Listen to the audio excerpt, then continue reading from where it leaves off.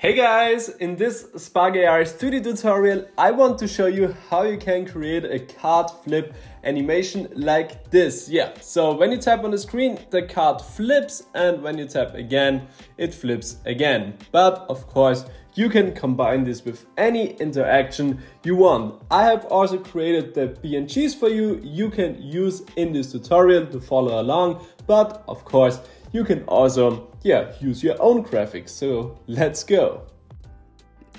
Hey again, so let's create a card flip animation here in the Spark AR Studio. Before we start creating this card flip animation, make sure you have downloaded all the assets we need for this filter. I have created the card back and the card front as a PNG file for you, but of course you can use your own graphics to follow along this tutorial. So yeah, let's start. After you have created or downloaded the assets, make sure you import them to our Spark AR project here. So go to your assets panel, click on the plus, go to import and then from computer. Then just select the card back and the card front as your files and then click on open. After the import is done, make sure you set the compression of both of the textures to none. So select both of the textures, go to the right hand side and here set the compression to none. So after we have done this, we can start building our scene here. So at first we need of course two materials for the front and for the back. So we go to our assets panel, click on the plus and here create a new material. I will call this material front. Then I select my material, go to the right hand side and set the shader type to flat. Then I go down to texture and here I set my card front as the texture.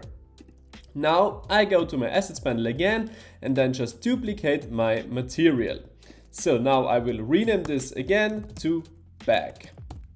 Then again go to the right hand side, shader type is already set to flat and select the card back texture for the texture. So after we have done this, we can go to our scene and here we need two plane objects. So we will create the first plane object here in our scene and I will call this plane front. So now we can already see this blank plane here in our viewport, but there is no texture applied. So let's do this.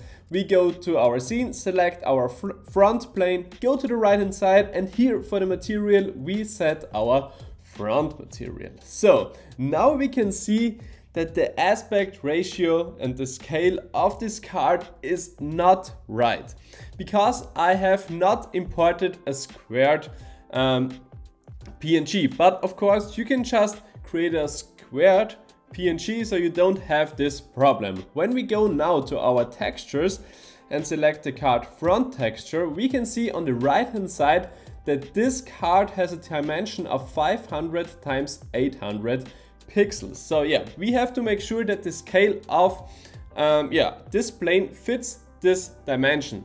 So just take the 500 and divide it by 1000, then you get 0.5, and when you divide the 800 by 1000 you get 0.8. So now when you go back to your plane, just insert for the scale, for the X the 0.5 and for the Y the 0.8, and now this is in the right scale.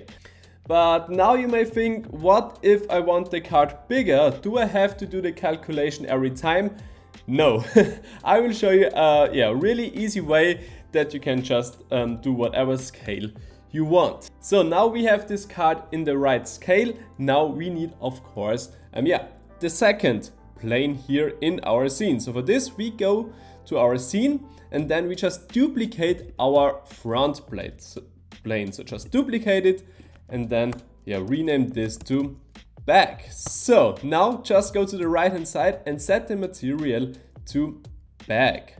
So now the card back is overlaying the card front plane, and now we have the problem that when we here look at our viewport and then just rotate it at the back there is no card visible, but we want, of course, that this functions like a physical card. So when you turn it around, there is the front, and when you turn it back, there is the back of the card.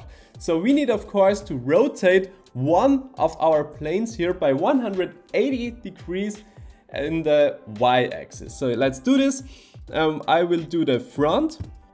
So I select the front plane and then go to the right hand side, and here set the rotation of the y-axis to 180. So now when we turn around our viewport, now we can see that the card front is at the back of the card back. So now we will do a little trick to make this animation very easy, and also the scaling and everything else. So for this we go to our scene again and we create a new object. We will create a null object, and I will call this null object card. Now I just drag and drop the front and the back plane into my card null object, and now it is really simple to scale both planes and also rotate both planes. So I show you. When we go to the null object has a scale of 1 for x and 1 for y. And now I can just set the x to 2 and also the y to 2. And now when I rotate here my viewport, I can see that also the front and the back are scaled in the right aspect ratio. So now we can also rotate this null object, for example, by 180 degrees, and now we have the card front facing us and the back is here at the back. So now we want to automate this process and animate this. So for example, that the card keeps rotating or just rotates one time by 180 degrees.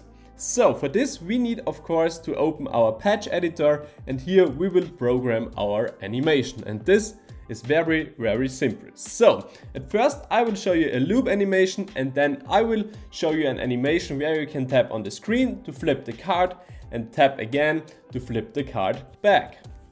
So now we go to the patch editor and add a loop animation patch. So then we need also a transition patch, and then we can already connect the progress output of our loop animation with the progress input of the transition patch. So now we have to extract the rotation properties of our null object to the patch editor. To do this, we select our null object here in the scene, go to the right hand side and click at the little arrow next to rotation. So, and now we can connect the transition output with the 3T rotation input of the yellow card patch.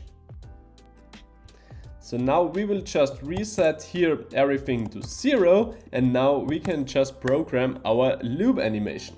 Now when we set our Y to 180, the card keeps flipping, but it doesn't flip back because the animation starts at 0, and this is when the back is facing us. So when we set it to mirrored now, the loop animation patch, you can see the card is just flipping over again and again.